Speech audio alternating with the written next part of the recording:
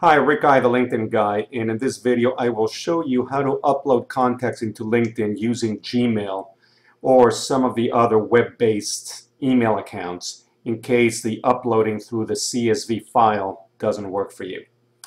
So what you'll want to do is you'll want to log in into your Gmail account, and if you have Yahoo, it's the same thing. I'm going to use Gmail for this. And in Gmail, just click under Contacts, and then if you hear the More tab, you can import contacts, and you'll import the CSV files that you have available. What you'll do is I'm going to import one of the ones that I have here, and it'll import it. And it contains 200 names, so my contacts just got updated to 200 connections. And then what I'm going to go is I'm going to go into a LinkedIn account, go to the Add Connections tab. You want to click on the Gmail or whatever service you're using. Type in the address. I think this is the correct one. And then what you'll do is click on Continue.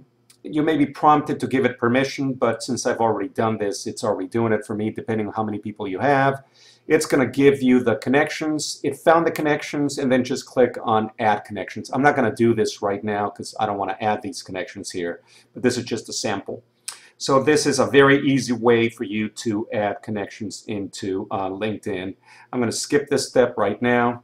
And then if you have people who are not yet on LinkedIn on the LinkedIn account, you're going to see them with an email address without the icon for the IN, which was present in the other ones. And I would suggest that what you do is you skip this step.